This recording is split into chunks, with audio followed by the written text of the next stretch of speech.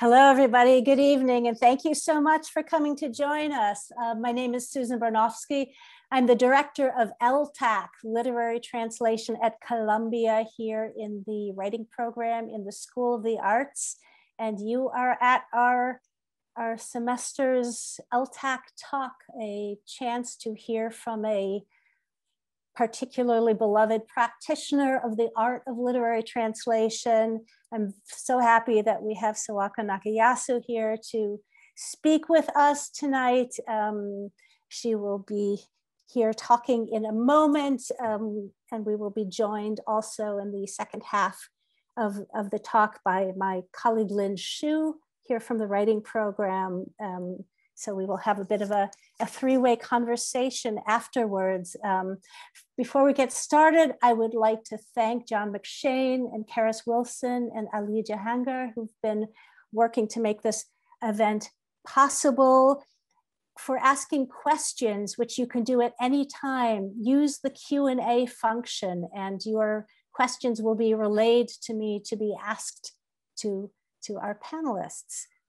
And to our speaker. So the next introduction I'm going to make is to our introducer. I am delighted to introduce Odelia Liu, who is a second-year nonfiction student who loves poetry in the writing program.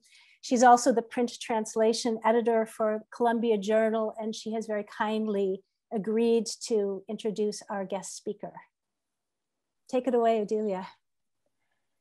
Thank you so much, Susan, for the lovely intro. And I hope everyone is warm and cozy where they are. And thank you for coming to the event.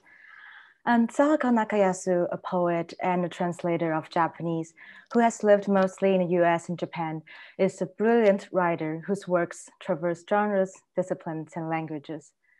Her books include Some Girls Walking to the Country They're From, Pink Waves, The Ants, the translation of the collected poems of Chika Sagawa, as well as Mouth Eats Color, Sagawa Chika translations, anti-translations, and originals. Reading Professor Nakayasu's works is an experience of immersion through the acuteness of her language as well as the strangeness of her images. They sometimes shed light on urgent discourses such as feminism, racism, immigration, integration, just to list a few. And they give you new insights every time you come back to them. Her experimentation subverts conventional forms, not only to convey the beauty of the original language, but also to communicate what it feels like to stand in the overlapped zone in between languages, cultures, and histories. What it means to physically embody the multi-layered and ever-shifting identities. Through her translations, she questions the concept of faithfulness while showcasing the multiple approaches through which a translation can stay fun and stay true. Her poetics are an act of resistance to literary conventions, to social, gender, and cultural norms. And they are also an embrace for collaboration and solidarity, a love letter to all of those who once felt alone. This is especially visible through the way Professor Nakayasu invites other artists into the dialogues, giving voice to the uniqueness of individual perspective, as well as the power lying in collective minds. All in all, she is an incredibly kind and generous human being who has inspired me in so many ways. And I hope you will find her works encouraging as well. It is my immense pleasure to welcome Professor Sawako Nakayasu.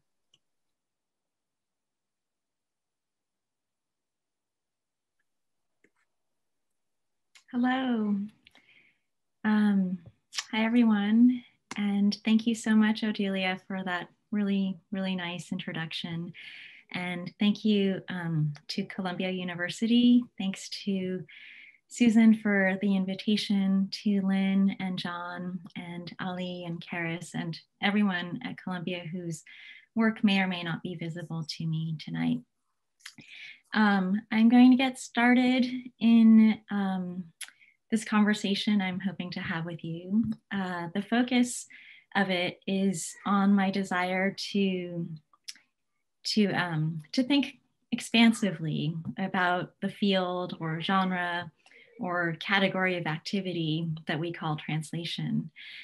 And I also at the same time want to mention that even as I'm advocating for different and unconventional or marginalized, outsider, what have you, modes of translation, it's also not a repudiation of conventional forms of translation, which I also participate in and enjoy and benefit from.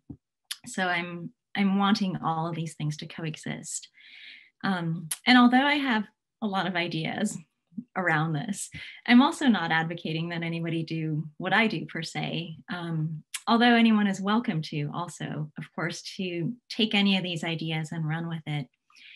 I think part of it is that because my inclinations are primarily that of an artist, and that's the central node that connects everything that I do, which includes writing and translation and performance and teaching. The thing that I think would be ideal is if every person develops their own relationship and their own mode of translation based on their own interests and proclivities and values and concerns. I'm interested in preserving the openness of art and in bringing translation closer to the realm of art rather than craft, for example, or worse, some kind of torturous, impossible hobby. Maybe no one thinks of it that way, but I do feel anguish around translation that is sometimes inevitable and sometimes can be converted into something else. So I want to bring translation into a space where art and art making is given the freedom to consider its forms and its practices. And in my case, to do that as freely as possible, as free as possible from unwanted external pressures, let's say. So developing one's own practice in art or in translation or in anything really involves a process of identifying and understanding what one's desires really are. And this is difficult because our desires are shaped and infected by the social and cultural spaces we inhabit, and untangling that is a process in itself. So tonight I'm going to be reading from this pamphlet I recently published that's called Say Translation is Art. And I think of this text as something like a map that's charting the constellation of ideas that are feeding into my thoughts about translation and where I want translation to spread. And in our conversation tonight, I'll be sharing this text with you and then also adding what I think of as a series of annotations to those lines that I've written. And so here comes my share screen.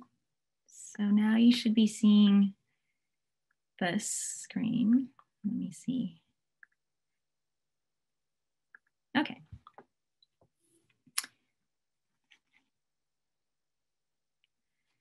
Say translation is art. Say this. Say not this. Say it again, like this.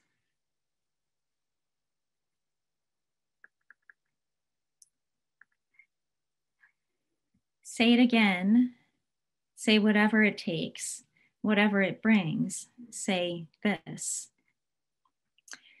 I've often enjoyed the wildness of the range of improvisatory movement in sports. It's beautiful evidence of what the human mind and body can do in collaboration in real time within a fixed set of parameters, i.e. rules.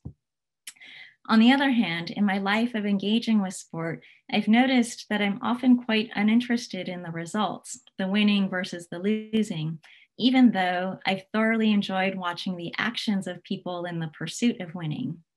It's a framework that privileges process over product that applies to my thinking about translation. One manifestation of process-oriented translation, for example, might be the use of translation as a pedagogical tool, which has been articulated by people like Aron Aji, who runs the Translation MFA program at Iowa. What you learn in the process of translation could even be more important than the output or the product of translation. A further extrapolation might lead us to imagine a world where everyone is a translator, Some people might have more or less or greater or lesser products in the outcome, but what if that process mattered more than the product? And if it was just something that everyone did, just another activity like brushing your teeth or going to the gym? Which reminds me of Kate Briggs and her discussion in her book, This Little Art, where she talks about dance class in relation to translation.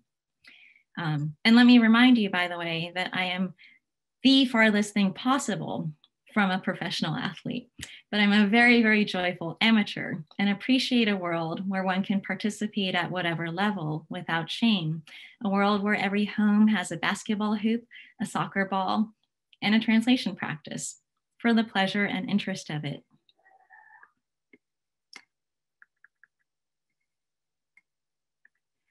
Say anti-translation as not refusing to translate, just refusing to translate. Refusing to translate like this. Say it again. By refusal, I'm here refusing to adhere to conventional inherited definitions of translation.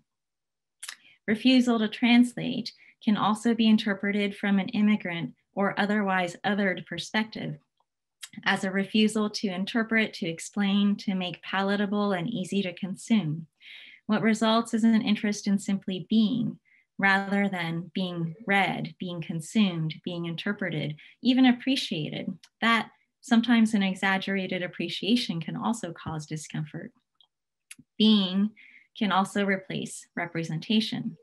Refusal to translate as insistence on just being.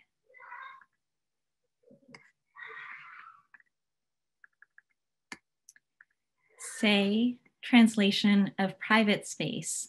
Say public translation. I want to validate the activity that perhaps, most likely, many of us already partake in, which I'll call here a private translation. Laura Wetherington, in her new book, has called them reading translations. This act feels sympathetic to a kind of performance that I sometimes make, performances for an audience of one. So she's referring to reading translation as reading as an act of translation. On the other hand, the exploration of a public translation has some liberating potential too.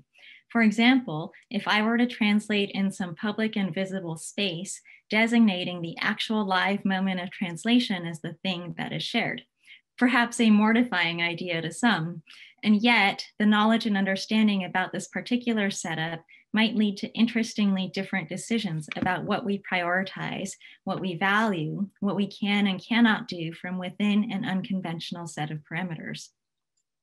In my own life, I also have an occasional practice of writing poetry in public.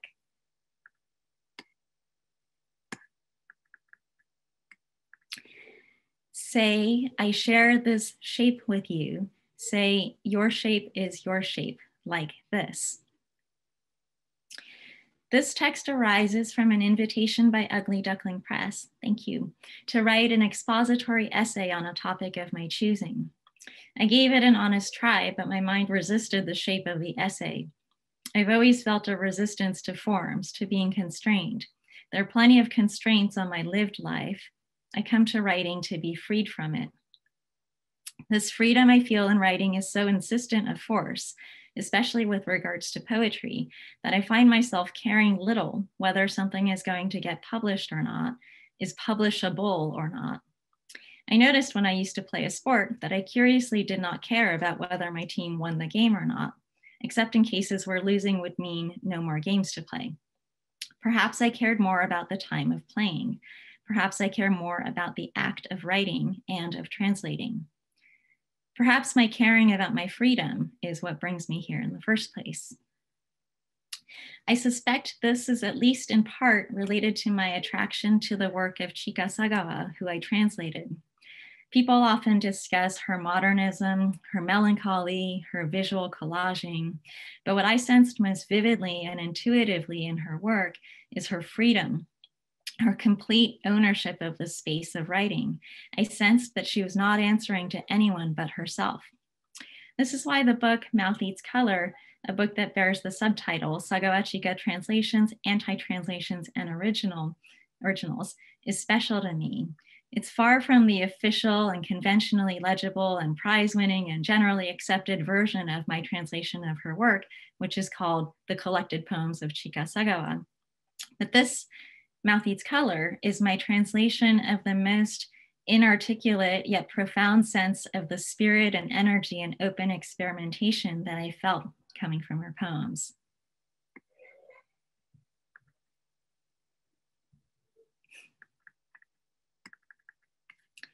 Say non-binary stance towards text and translations. Say who, you. Say who, I. Just stating some binaries here that are part of the conventional practice. Source versus target text, author versus translator, moving the text towards the author versus moving it towards the reader. That's Schleiermacher. Foreignization versus domestication. That's Venuti. Here's one I like. Say feral translation. I've been thinking about feral versus domesticated animals and how feral has such a negative tinge, and about our attraction and dependence on domesticated animals. But we exist among purportedly domesticated human animals that are capable of such an incredible range of cruel and horrific things we societally permit to happen. This is also a friendly jab at the old Schleiermacher continuum between the domesticating versus foreignizing. Oops, I made a mistake. That was Venuti. Anyway, bringing the text closer to the author or to the reader. Our metaphors reveal our values. If I introduce a new metaphor, I wonder then if this vector can help move us towards considering translation more prismatically and less linearly. Prismatic translation is the title of a collection of essays or papers edited by Matthew Reynolds in the UK, where he suggests that we shift the central metaphor, what is commonly talked about as some kind of conduit or a channel or moving something from point A to point B, and exchange that for a metaphor of a prism where we can consider refractions, multiplicities in various dimensions and intersections.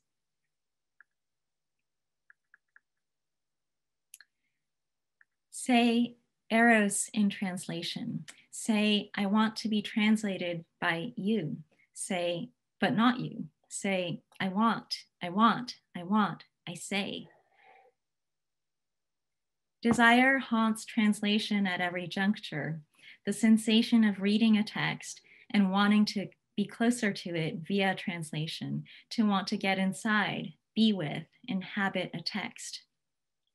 This is also why translators get possessive, I think, and feel something akin to ownership of the writer or the writer's work, which can get sticky very quickly.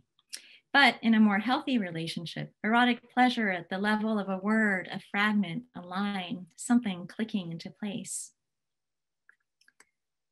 Say translation, oceanic as desire. Say wild caged animal, longing to be free translation. How can I achieve vastness in translation? How can I free translation? And how can translation free me?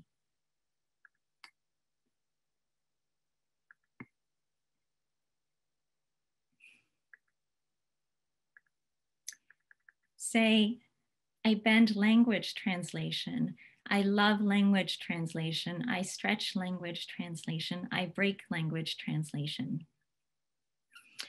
I have not ever met a translator who does not have some basic deep love of language. It is one of the elements that sustains the long task.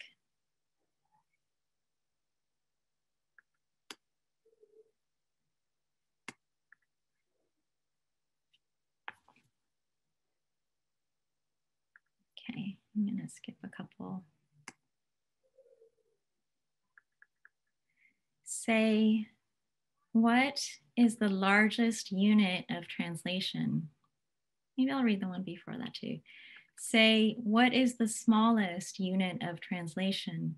Say word, say syllable, say phoneme, say orthography, say handwriting, say breath, say the particle of thought preceding articulation. Say, What is the largest unit of translation? Say poem, say book, say all the books, say everything they ever wrote, say everything they never wrote, have yet to write, say the transit between everything they ever wrote and everyone who ever reads anything they ever wrote, or say something larger, more vast. Let me try to go bigger than the single author model. I recently discovered that Jill Darling wrote an essay about poetry online during the time of COVID, where she discusses poems posted to the Haiku for a Global Pandemic Facebook group. And when I read her description of it and saw the group, I realized that this is the first translation of haiku into English that has made any sense to me. And the reason why is because it translates the cultural and social way that haiku exists in Japan and has existed over all this time. Certainly haiku exists in multiple realms and is not limited to that particular kind of communal participation. But I wonder if we can't make more space for translation at this macro level. Say, what does queer liberation look like if it chooses not gay marriage, but alternative structures of human relationships? Say, instead of book into translated book, say book into alternative structures of literature via translation, alternative structures of literature via translation. The faithful translation has its parallels in mainstream American ideals about a faithful relationship. And yet, are people not capable of imagining new structures for relationships, as well as new structures for translations? Harmony Holiday writes in discussing her book, Hollywood Forever, quote, discussing MLK's infidelity early in the book and in the bleak rhetoric of an autopsy was my route into dealing with how ridiculous our history of criminalizing and demonizing forms of love and affection that trouble the Western family structure really is. How complicit we've all become in our whitewashing, by which I mean fear of telling ourselves the truth about ourselves. Say that other thing. Say ineffable, say possum, say tiger, say intergalactic creatures all afloat. Can't read it all of a sudden. All afloat, I think, in the pre-coate digitas. Say this is how they translate. Say I you me, I risk you me, say this and translate me. Thinking about my animal self allows me to ask, what kind of translation is the most accurate reflection of who I am as a living creature in the universe?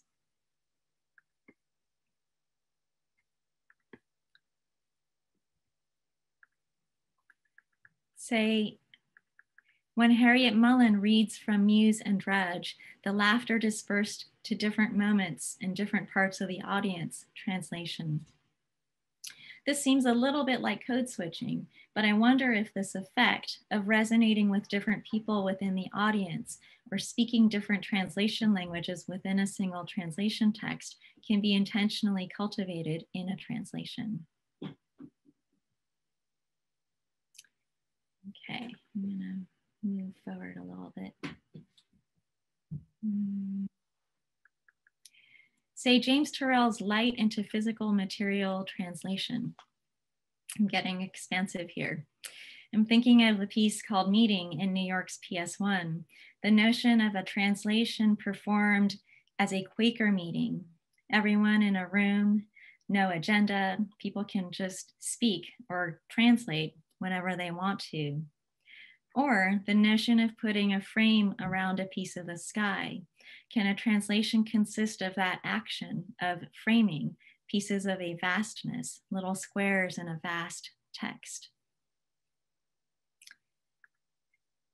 Say Paul Preciado's Dildo Tectonics translation. Say Carolee Schneeman's meaty, joyful vaginal translation. Say Jack Halberstam's Queer Art of Failure translation. Say Raul Zurita's Sky Below translation. Say Third Cinema translation. Third Cinema is a Latin American film movement from the 60s. It formulates itself like this: Hollywood being first cinema, and then non-Hollywood art films, mostly often from Europe, are second cinema, and then third cinema as a deployment of film being put towards the active, transformative, and collective repositioning of artistic activity to serve the needs of social justice. Say, bad translation. I'm also thinking about Don Miche's discussion of failure in language. Quote, only much later I learned that cultural imperialism uses language to produce failure, inferiority. As a child from a neo-colony of the US, I had already failed even before I set foot onto the British colony. Unlike my father, I didn't know how to cheat my way out of translation. I could only mumble and sulk.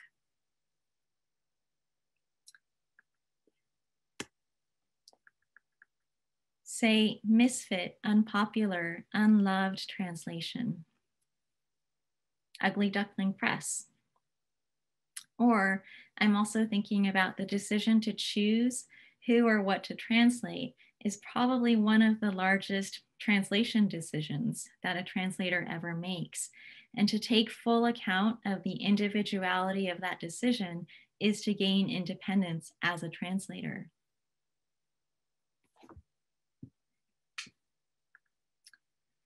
Just say no to Seedult translation.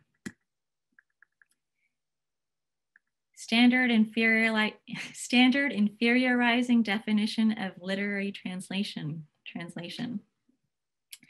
This slightly awkward and derogatory term is coined by a theorist named Douglas Robinson. And he claims that the acceptance or standardization of this inferiorizing stance is used actually to justify the very existence of these inferior products, or that the construct actually conditions translators to acknowledge defeat before even beginning.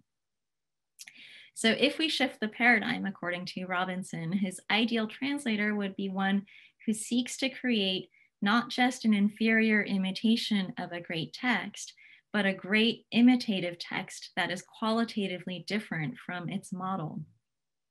I kind of love the implication that you might actually actively choose a bad text or a not so great text to translate, but that's part of my interpretation of it. This is a view defined by a blurring of the lines between original texts and translated texts. He writes, quote, there are original works that are presented as and may be mistaken for translations. And there are translations that are so brilliant that they are mistaken for or recategorized as originals. In practice, end quote. In practice, though, the predominance and cultural attachment to the Seedult forecloses on the true possibilities for this kind of excellent translation.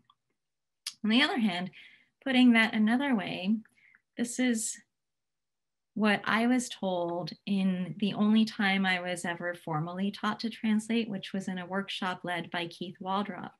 And this is what he always said, make it better in translation. This statement is intriguing to me because of the different ways we can interpret better, which can lead to any number of potential outcomes.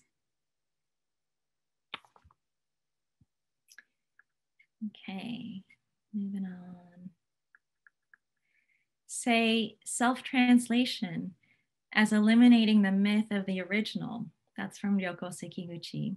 Say translating into a language not your native language. Say committing error in translation. Say violating the integrity of that language. Say opening up the fissures where other things can seep through translation. Say, blessed, the CS is Cole Swenson. Say, blessed are the cracked, for they let in the light translation. I believe that GM is Groucho Marx. Say, let in the light, a different light translation. Say, take space, make space translation. Say, translation as breathing room. Say, translation as breath. Say, translation as extension of life. I'm also thinking of Raquel Salas Rivera's self-translations as answering to the specificities of their own bilingualism and its colonial roots. In this act, I see and feel a necessity to reframe the act of translation as arising from personal and global histories, and thereby answering to a set of rules specific to that context.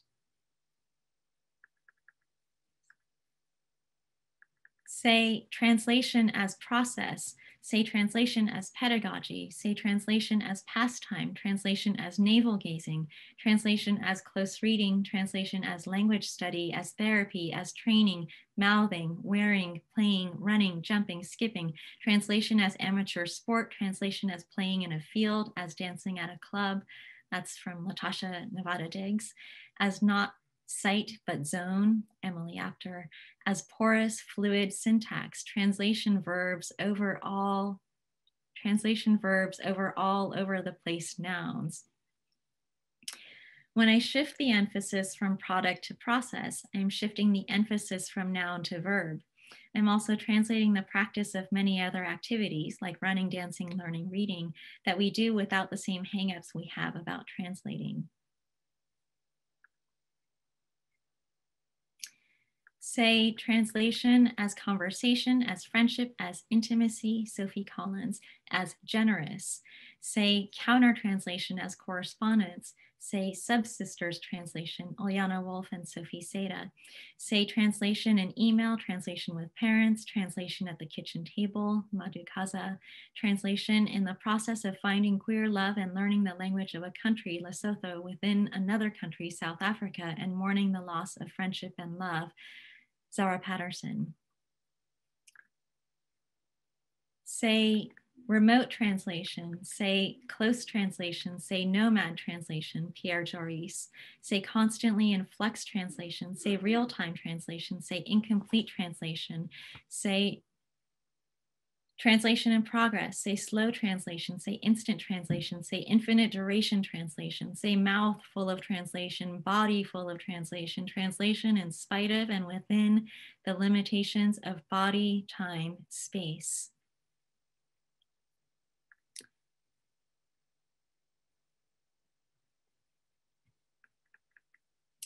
Say defund the police translation. Say divesting from racist brutality and investing in social services translation. Say priorities, preferences, customs, inclinations, values of importance and investment can shift because they need not stay the same in translation. This is a bit of a leap, but the notion of defunding the police last summer got me thinking about wider applications of this thinking, that societally a certain amount of financial investment has been put into the police, the amount of money allocated for something as an expression of the importance we give it. I wondered if we could apply this thinking about divesting, in the case of translation, divesting from inherited values about what makes for a good translation, not because our radical translations are going to save Black people from police brutality, but because the practice of reconsidering inherited standards in translation is a practice and a training of the mind that can be part of the path towards transformative social engagement. I'm thinking through Augusto Boal's Theater of the Oppressed, which Erica Hunt has transformed into a poetics of using poetry as a site of rehearsal for the world we want to inhabit.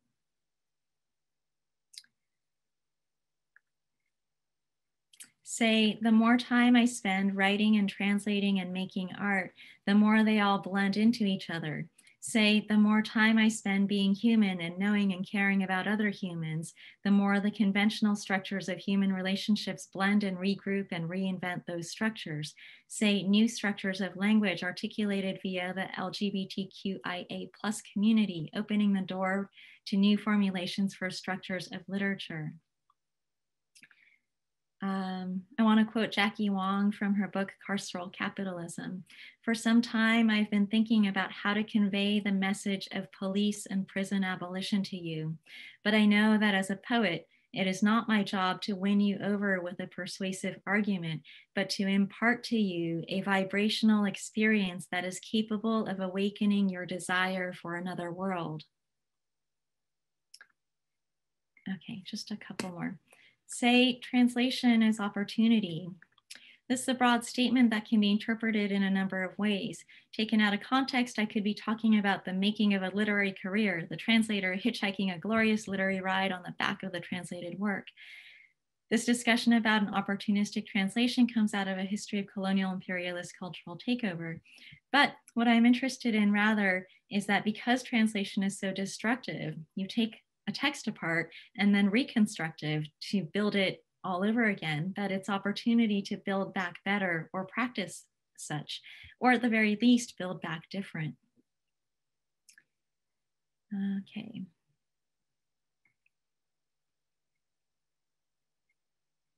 Let me end with, where to go? Say, distributed centrality translation that washes away the notion of the margin. This is from Lisa Samuels and her introduction to a Trans-Pacific Poetics.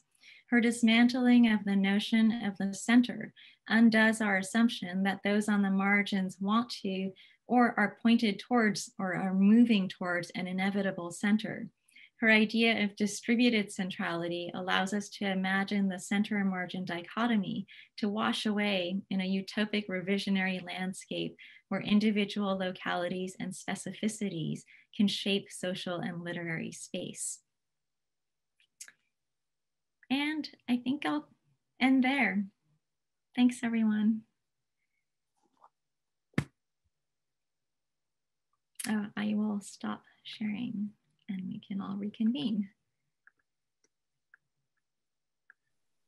Thank you so much, Sawako. I hope that everybody has now seen why it was that I was so glad that you accepted our invitation to come speak. You know, when I teach translation here, and you know, I'm from an older generation of translators vis-a-vis, you know, where my students are and the practice that they as writers and translators are developing. And I feel that the work that you are doing is really showing something about the field of translation growing and expanding and finding new intersections and relevance. And every time I hear you speak, I'm kind of blown away because you make me think of things that are so obvious that I listen to you and think, of course, why didn't I think of it, you know, in those terms?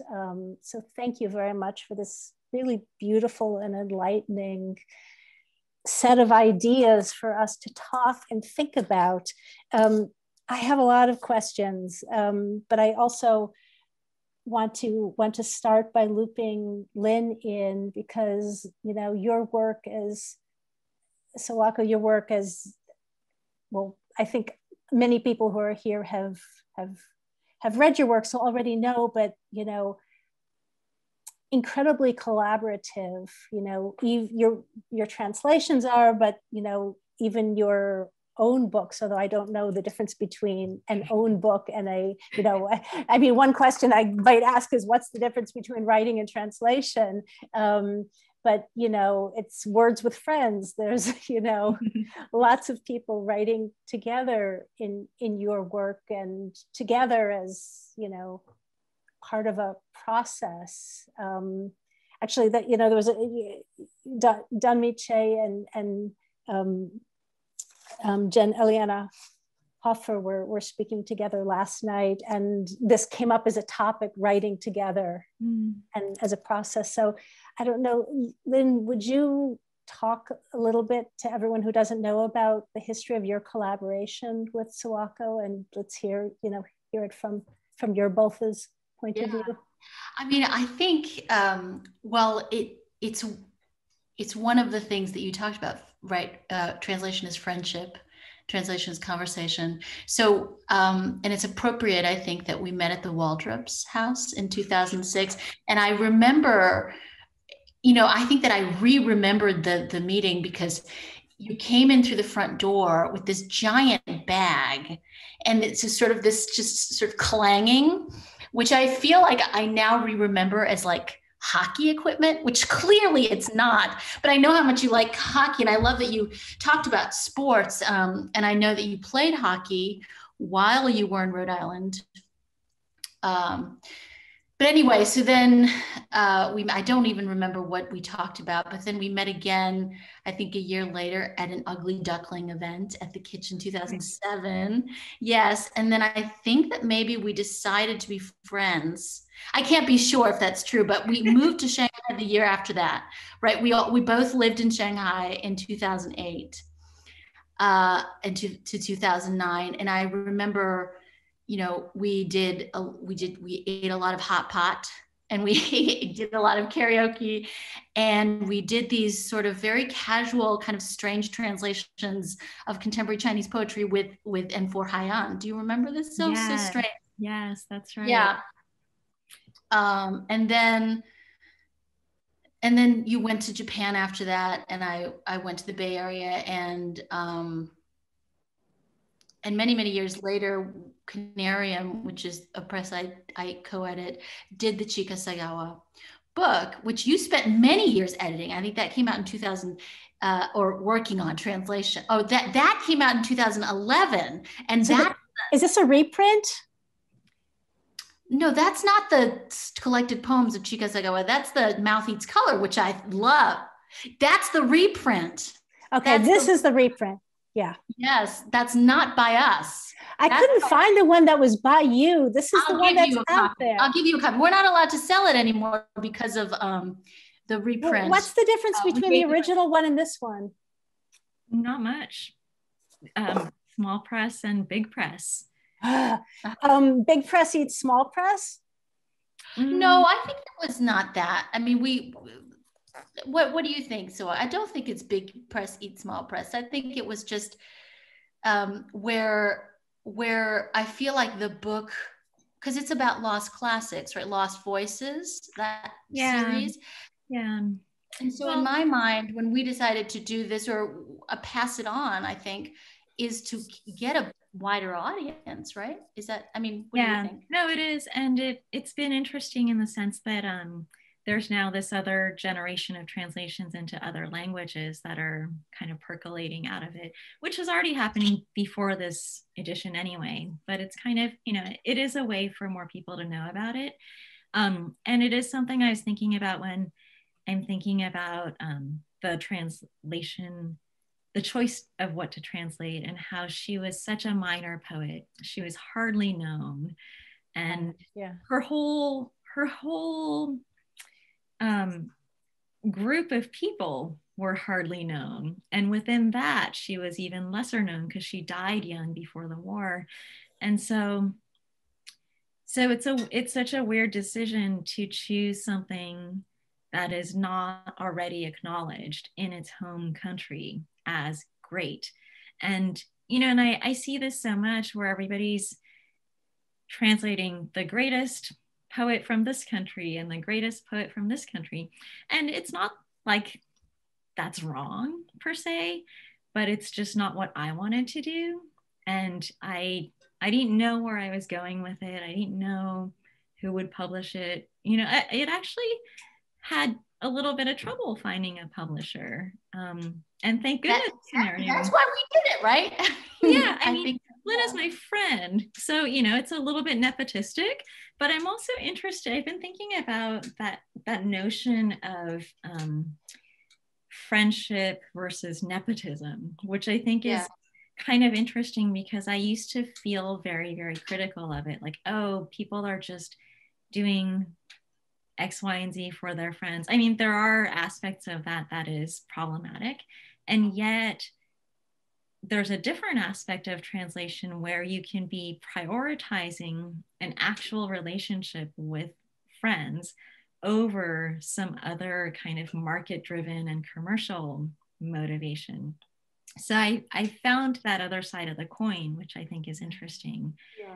I don't think you're subtracting opportunities from other people at the moment when you decide to write a poem together, you know, out of friendship and aesthetic, you know, overlapping interests. No, I think Sawako was talking about us publishing the Chika Sagawa Collected as like a kind of conflict of perhaps, but I agree with you. I mean, I think that so much of kind of the idea of collaboration, or I mean, that's one of the questions I wanted to talk to you about is thinking about kind of kinship in language, and you know, what kind of forms of kind of language games and acts of kinship that are kind of that get opened up, or language that gets opened up in acts of kinship, and that sort of maybe will bring us back to sort of this new book that you invited me to be a part of, which I think that the invitation was very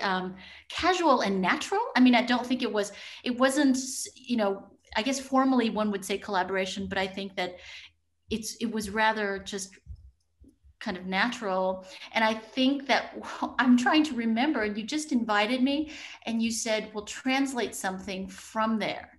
I mean, it was like, it was as specific as it went. I mean, there was no like a piece. I think you sent me the manuscript, and you said, choose one thing to translate. And the act of translation of what the concept of what that meant remained absolutely open. And I thought that was so beautiful, in that thinking about kind of the way that invitation is an invitation in itself to open up kind of the promiscuity, the mouth, you know, the plurality of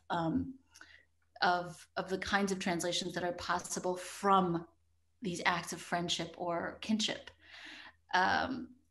So anyway, I mean, I really wanted sort of to hear you kind of talk a little bit more about that. But I think that you kind of did in that refusal to translate being, right? I mean, the sort of placing the emphasis on being rather than what it produces, but that sort of like, Yeah, and I think a lot of those things, like the invitation and like the emphasis on being, actually goes back to my background in performative arts, where, you know, when I was a college student, when I was an undergrad, I spent half my time playing floor hockey and the other half of my time doing modern dance.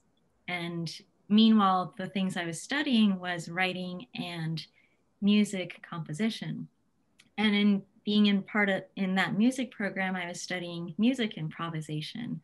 So there's the improvisation of music and the improvisation of dance and the improvisation of hockey that I was spending so much of my time on during those years, and they've just left a mark on me. And so I've got a very deeply like solid sense of improvisation as the thing. And the invitation to join in is part of that.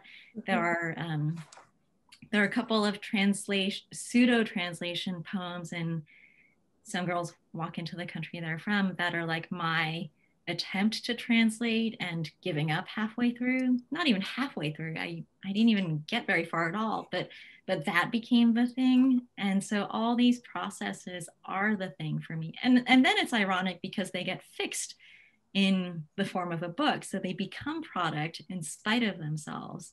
But then on the other hand, if I'm reading from that book, it kind of gets to live a different performative life and a different kind of improvisation around that. So it all comes back to that in a way. Which I think you showed with the lecture or the talk that you just gave, that the annotations came in, right? I mean, that there is the text that is given, but then the annotations are, you know, in real. They are, well, and then there's that notion of performance. And I didn't highlight this one, but I really love the work of Tetching Shea and Linda Montano, and the two of them being married to each other for a year by being tied by a 3-meter rope. Maybe it was 3 feet, which would be even more horrifying. But they spent a year tied to each other, and that was their work. And both of them have done these kind of long-term durational performance/life things. And that speaks to me too. And so sometimes there's an aspect of being invited to give a talk, and here's this event, and yet there's something kind of performative about this duration of time that I have within the parameters of my own life. I have this much time to prepare for it. These are the parameters I'm working with. This is what I want to do. But I didn't manage to finish annotating all the pieces. And then out of the pieces that I annotated, I was then selecting from there into this moment. So it's those are some of the ways that it's interwoven. Are there other sorts of physical spaces that you would see as, interesting, fruitful, new places to translate into? I didn't understand that. Well, here's a lecture sort of as a translation, and you're talking about physical, physical activity. Are there ways of translating? When you talked about a book into an alternate something, can that alternate something be something of physical in a physical space?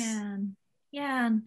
Well, there was a period of time when I was making performances out of my book called Texture Notes, which is an older book.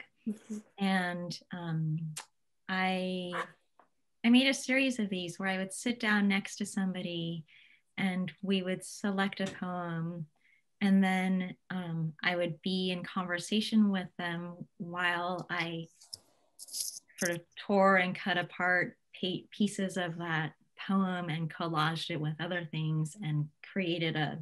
Oh, I have a piece of that, I think. Oh, yes, I did one with you. Yeah. Yeah, so I've done that with Lynn, but I also did it with a man next to me on the plane. It's kind of, that was one thing I was doing. There is also from that book, I did a series of one-person performances. So this was really fun. I would ask somebody to give me a word, and I would take the word they gave me, and I would find a poem to merge with that word they gave me. And then I would, as I read that poem to them, I'm rewriting the poem with that new filter. And it's like a version that's specific to that person. So the texts become kind of these scores for improvised performance in, whatever context I'm doing at the moment. But I think that also brings me back to kinship, right? I mean, you're doing it with a man, with a man who's sat next to you on the plane, but it's this improvisation that is the act of relationship, of relating and being with, another person's kind of language and being and time, right? I think that you talk a lot about kind of inhabiting a kind of fixed duration. And that being kind of the set of parameters that where freedom can enter and be expressed. And I think that, anyway. That's interesting how you framed that, because the idea that a containment of time can be a source of freedom, that somehow and that's something I learned from dance improvisation too, that sometimes it's the constraint that really creates something interesting. A lot of really interesting questions are coming in from audience. I'd like to throw a couple of them into the space here. One is saying, "Thank you so much for the talk. It was a dream. Could you talk about the morality, in scare quotes, of the decision of choosing work to translate?" You touched on that before, I think, but here's a second part. "And on incorporating your citations the way you did in the say translation as an art," which is a different sort of conversation, I guess. The morality of the decision of choosing work to translate. Does that mean that it would somehow be wrong to translate certain texts? I'm not sure if I understand the question. I'm guessing the asker means more along the lines of what you spoke about before, seeking out, work that was overlooked, for example, perhaps. But is it a moral choice? It's, maybe that's not the word I would choose, but it's an independent choice as opposed to a stance that is looking to represent something about a culture or a language. That there are different ways of approaching that decision that would speak more to that particular community. So for example, when I was translating Chikasagawa, I got some weird responses from Japanese people who were like, why translate this minor poet? Why not so-and-so and so-and-so? And it did seem incorrect, because there is an assumption that the best and the greatest should be translated. And that, I think, is really an individual decision. I don't feel critical. For example, like the most prominent translator of Japanese poetry that I knew of at the time I started was Hiroaki Sato, who's an incredibly prolific translator and has, translated, and he's translated Chikasagawa too. But in general, I've noticed that he translates all the prize winners, all the major poets, all the people who are recognized by that community as the best. And I don't think I think one is better than the other. I just think that there's room for different ways to go into it. And there's a beauty in the fact that this is not my paying job, that I don't owe anything to anybody. And so my decisions are really mine, and they better be, because they take up so much of my time and energy. I can't possibly do this for something else that I don't care about as much. Another participant has asked if you could say a little more about what you meant when you spoke of anguish in connection with the translation sphere. I think there's a lot of potential anguish. Part of it can be that sensation of reading and understanding something in the original text, and that process and desire of bringing it over to the new place, and not quite able to bring everything you love about it, or bring even something that you feel is essential about it, is a really common feeling, and it's something that I feel also.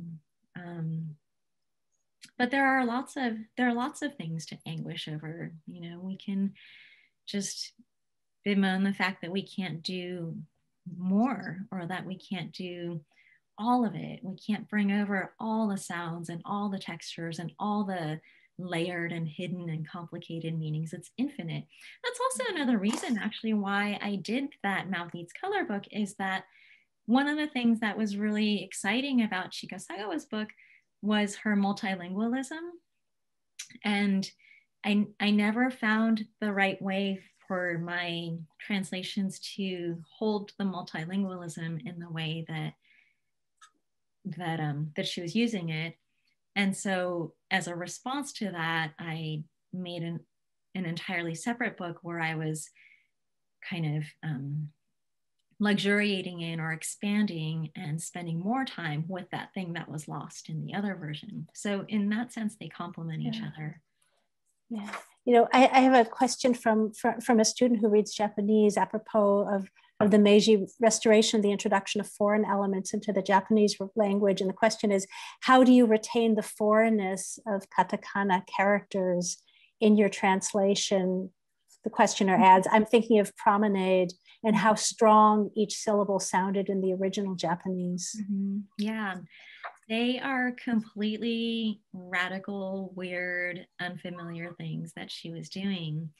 And the fact that she was using French words in the Japanese, and they were words that were not common in the lexicon. So they were just completely weird. Like there's one poem that says ventilator, and you know, it sounds like I hear that word anymore. Well, yeah. And like, and it's like, this is part of our poem. And I did not preserve it in my official translations. I do not have that foreignness, and that's potentially a source of anguish.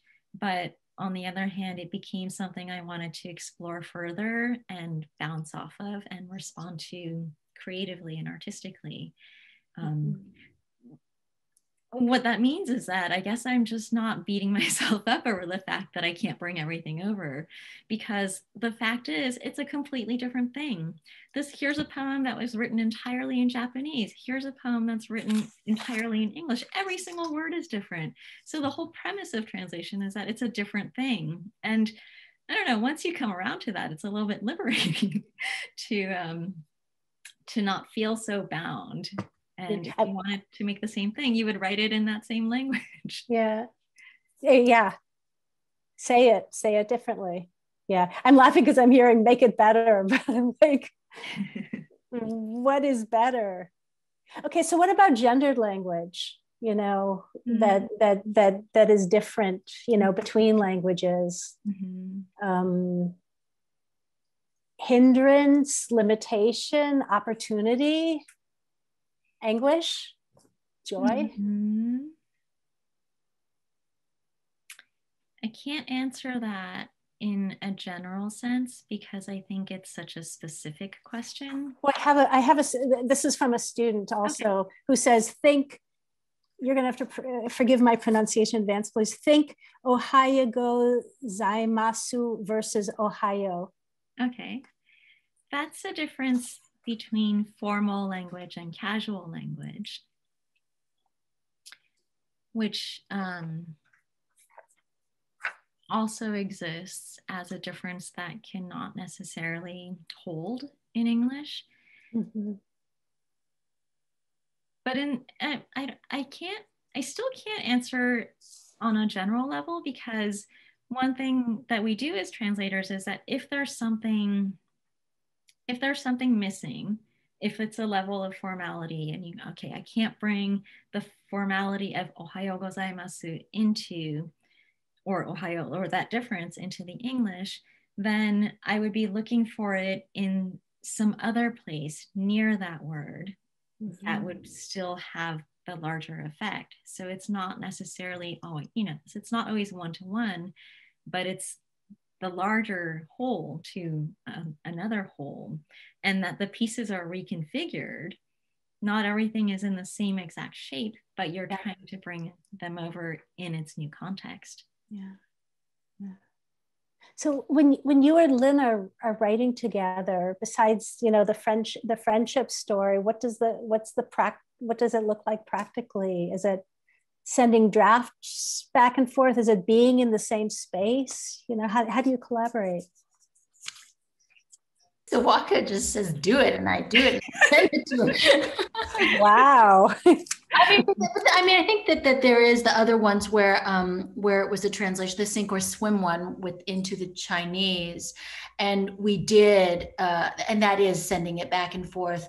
But Sawako is very meticulous. I mean, she's just so meticulous, and it's quite incredible because we have, it's sort of just to try to kind of figure out a way of articulating a certain kind of precision interlingually. And I think, it was, anyway. But I want to talk about that poem because that poem originated when you and I, Lynn, were invited to read together at the museum. I didn't know that until I read the notes. I didn't know that was how. That's so funny. Yes, well, I didn't know, and I read the notes, and you translated it into Chinese via the vocabulary in the bilingual exhibition catalog. Oh yeah. Is someone going to read this poem? Well, I can't because it's not in a language I can read. It's in Chinese. But I just want to tell the story. Tell the story. It's part of what I do, and it's that I was going to present it was at the Guggenheim, so it felt like a big deal. and I was making this performance that was about a story. I was telling a story in it, and as part of the story, I wanted to translate this poem into Chinese, but I didn't really know how to translate into Chinese because I don't know Chinese. And I feel like I'm gonna get in trouble by somebody telling this story. But I translated that poem by only using the bilingual catalog that was the art museum catalog that we were launching at this event we were in. And so I was going back and forth between the bilingual text and looking for the words in my poem in this catalog. And I was using it as if it was a dictionary. So that was the limitation. And the other limitation was that I was working at the last minute and making this weird PowerPoint silent performance. And I didn't think it was right of me to bother somebody to help me with the translation. And so I said, okay, I'm just gonna do this within whatever power I have. And what that meant was that I had to change the original poem so that it could fit this translation system I had made. And so that was what I did. And then in the performance, I showed the process of changing the poem like one word at a time into Chinese. So that translation became the performance in that moment. And then in the book, it was kind of the next version of it where I did get help from Lynn because I felt like I could because there was more time and we're friends. So there's that. Yeah, I'm not going to read it. You just like it looks like this. I mean, it's just in Chinese with girl FHI doing stuff. Yeah. Yeah. I mean, if anyone who hasn't read this book yet, you will find many marginal notes that talk about the collaborators there are a number of collaborations. Yeah, which I thought this is really interesting. I thought the sort of kind of the small booklet, which is called, I guess it's supposed to be kind of selected chronology and notes, and which feel both extrinsic and intrinsic to the text, and also just sort of becomes an archive of encounter. So it really just seems like the act of collaboration. Writing is that act of collaboration and conversation, and it really is an invitation to kind of inhabit that space of encounter and to open that up again if you really wanted to, right?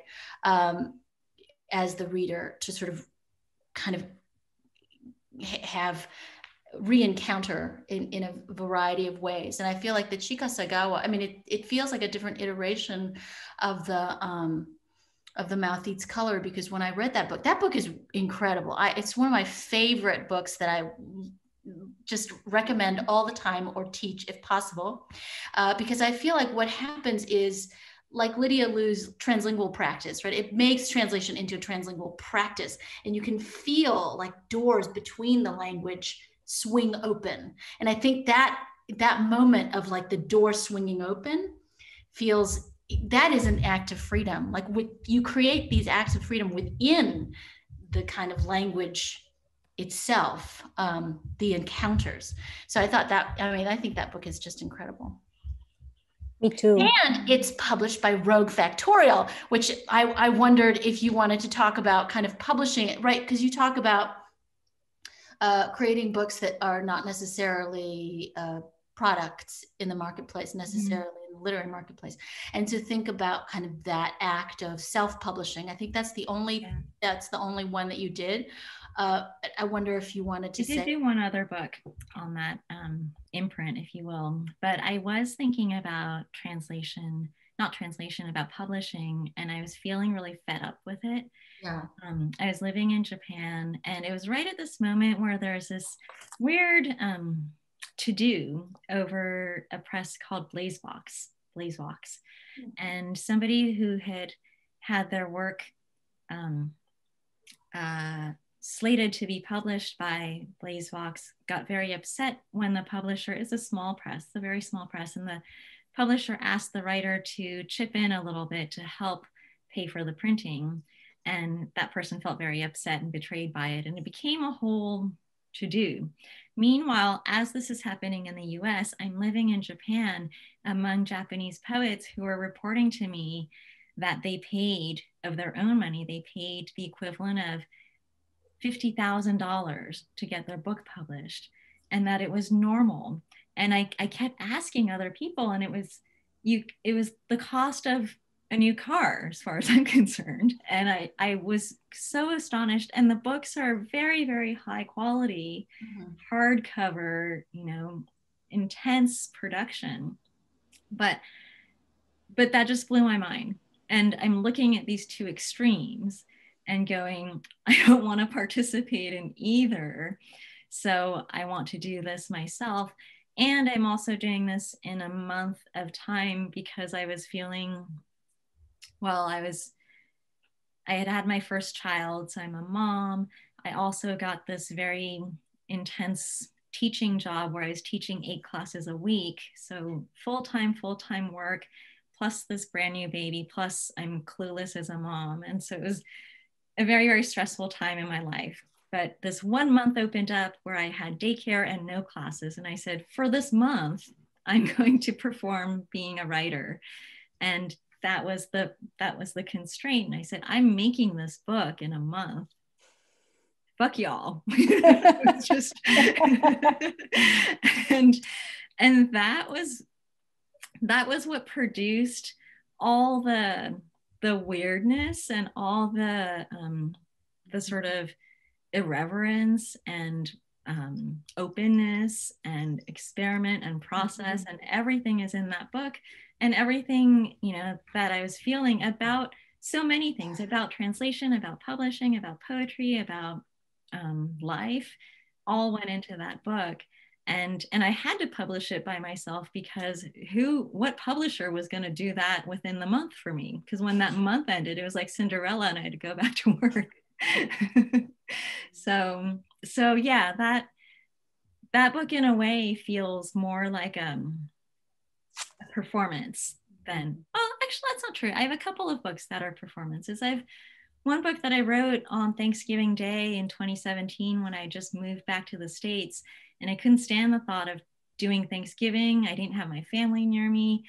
People were inviting me to their Thanksgiving dinners, but I felt so conflicted about everything that I said no to Thanksgiving and rode the bus all day long and wrote this book. And I think it's a terrible book because nobody wants to publish it, not even my friends. But that book is really important to me as a performance, and it's a document of that more so than it is this beautiful literary artifact. But that kind of marks my end of Thanksgiving, which is nice. I feel free from whatever pressures they had ever exerted on me. Wouldn't it be wonderful if there were a world where people would be willing to pay as much for an excellent book of poetry as they do for a car? How would you know, right. What would be an interesting economy I'd like to see. Maybe next year. I've got a bunch of questions that are coming in. Let me ask another question from the audience. What is the role of repetition in your work? Asks another writer-translator. Does it function as insistence, as variation, emphasis? Anything else? All of those things. Also love. Also presence. And also reflection of life, which is full of repetition. Also that the Japanese tea ceremony has this kind of slogan, if you will, that's called Ichigo Ichie. And it means one chance, one meeting is kind of a rough translation of it. And that notion that the whole ceremony is completely repetitive. You do the same exact things in the same exact way, but within that repetition, each iteration of it with that person in that moment is different. So repetition's really beautiful. I mean, we listen to our favorite songs all the time. We reread our favorite poems all the time. How many times do we read something when we translate? Translation is perhaps the most repetitive thing ever. Yeah, it's true. I never thought about that as repetitive reading, but really absorption of the text. Yeah. You know, the all the says, you know, when say translation is art. So I'm reading it as an imperative. To who is it? To whom is it being said? Who's saying it? Oh, I don't know.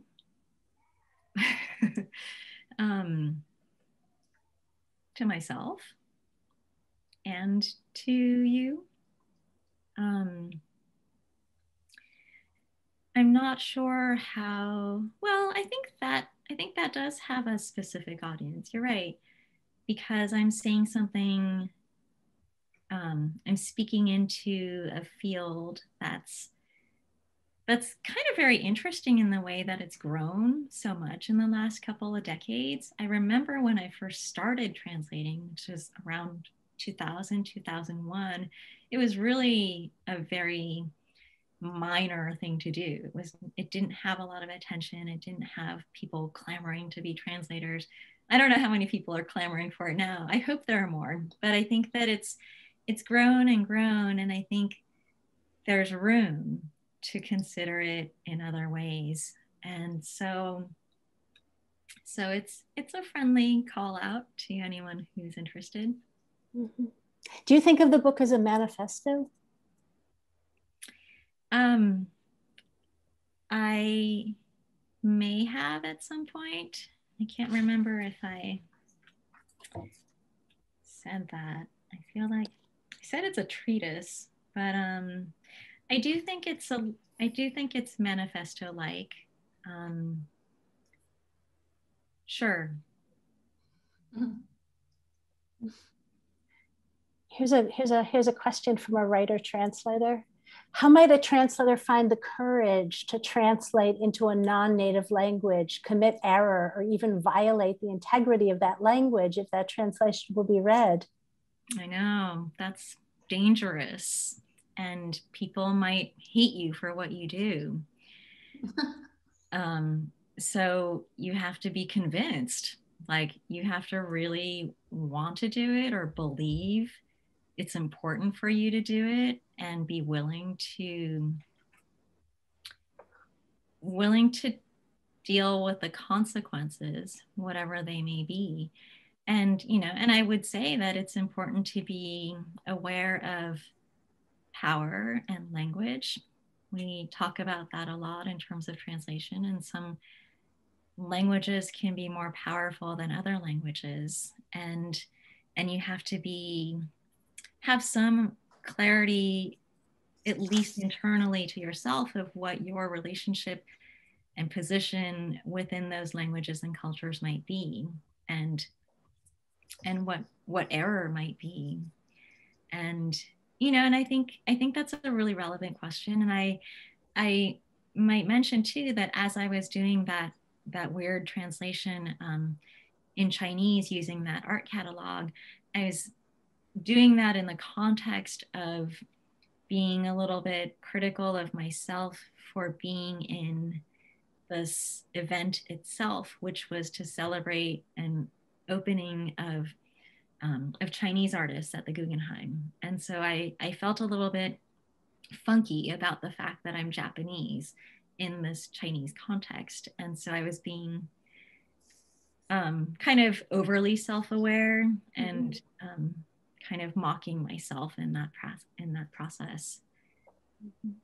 But perhaps, you know, when you're talking about, and this is to speak to the student question too, that particular worry seems to be one where the work would become public, right? I mean, what if we go back to what you were talking about, kind of having the emphasis on process and what you learn? I mean, if that becomes a practice in which you translate from other languages, but just to learn what you can from that encounter. I mean, I think that you can think of it very, very differently, right? I mean, I don't think that those, and you can learn what that responsibility can look like through repetition and through these re-encounters. I think that that's true. I think that that could be a possibility of, but I think that the responsibility of representation, right? That kind of being the person who represents the person, the text, or, I mean, that seems to be the problem that you're kind of addressing or asking. Yeah. Anyway. Yeah, and I think that there's a lot of pressure when you're translating out of a minority language, and you can't avoid that pressure of representation. Yeah. If this is the only thing coming out of that language, then you can't prevent everybody else from interpreting it a certain way. So yeah, I don't have an answer for that, but I think that it is something we can think through and with, and in dialogue with the various involved parties, or with, even in dialogue with yourself about whether this is something to publish or not, or what context. And I'll say too, as an example of that, there's a Korean poet, a Korean modernist poet named Yi Sung, and his poetry is completely incredible. And I encountered this work when I was in Japan. A Korean Japanese poet invited me to translate a specific poem for a specific purpose, and I did it. And I really loved the work, but I did feel uncomfortable about the fact that he wrote his earliest poems in Japanese because of the Japanese occupation, and because everybody in Korea was forced to learn Japanese. And so that relationship is inherently part of the work. And my position as a child of Japanese imperialism, I felt uncomfortable, and I still feel a certain tension that never really goes away. But it was only when I got invited to participate in that book that you just held up, Susan, where it's mostly his poems and writings from Korean into English, and I was able to contribute a selection of Japanese poems into English as part of that context. But it's a context that really shows him for who he is, and in his identity as a Korean with this aspect of Japanese language. So that made it okay for me. But I think I was not comfortable charging forth with my translations of Yi Sung's poetry, even though I thought it was one of the most interesting groups of poems written out of that modernist avant-garde Japanese context. These poems are so awesome. Thank you. The book is amazing. They're amazing poems. Yeah. But English is, no less problematic as a language with a really, really messy historical legacy that, it's hard to, separate our translation practice from. And so I'm so grateful to every writer translator out there who is looking to create a writing translation practice that embraces the multiplicity of Englishes that are out there, but the multiplicity of Englishes is a direct consequence of, colonial, military, imperialist history. And, so the work that we write and the work that we translate cannot help but participate in this legacy, because these are the words that we have, and we don't have words not touched by this. Or maybe there are surely languages not touched by this, but not languages available to me personally. And yeah, Likewise. I mean, I think about this translating from German to English, you know, it's two languages with complicated cultural histories also, but, you know, I guess one didn't directly colonize the other, but, you know, it's plenty messy all the same, you know. And yet, the wonderful literature you've brought into our landscape is, you know, it's not something we want to do without either.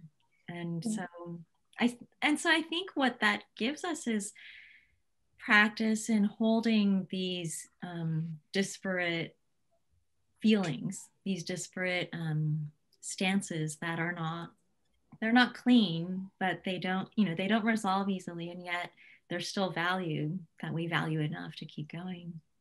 Yeah, I mean, there's still joy and dance and, you know, movement within the spaces these languages create. I think maybe like for me, that is where the value is, right? In the sort of complexity of historical encounter. I mean, across the languages, I feel like the baggage they bring and the sort of is actually kind of made up more apparent in these encounters, and therefore actually complicate those conversations and allow us to have these conversations. So I think that that's, you know, that's a part of the multiplicity of creating kind of different historical trajectories for different kind of texts, and to sort of awaken them again. You know, and I think that is actually where it is where it's so like fraught, you know. Yeah, that's a good point. Thank you for that. Thank you for that also, you know. We have to draw to the end of our conversation, and in a way, I can't think of a better topic for us to leave it on, because I feel we've sort of like zoomed out, you know, after talking about the poems on a more local level, kind of zoomed out to a to a bigger picture. Is there going to be some I don't know, space travel translation? Sawako, can we take it up? Can we go up from here? Where are we going? Oh, that's so funny, because I've just been thinking about big history and the ways in which there's just a little bit more of a movement towards studying history on that cosmic scale. And I was just thinking with my two kids about the concept of before the Big Bang and before the space-time existed, and like, and to think about what we do in relation to that is a little bit too much and more than I can handle right now. But I do think there's value in scaling in and out of things, and that when we do scale it out, we can see things in a very different way. And so I would like to go there. I don't currently have a practice of that, but I'm willing to work on it. I feel certain that if somebody figures out a way to give you a 3-day deadline for it, it'll be done. If only we're so easy. Thank you so much, though.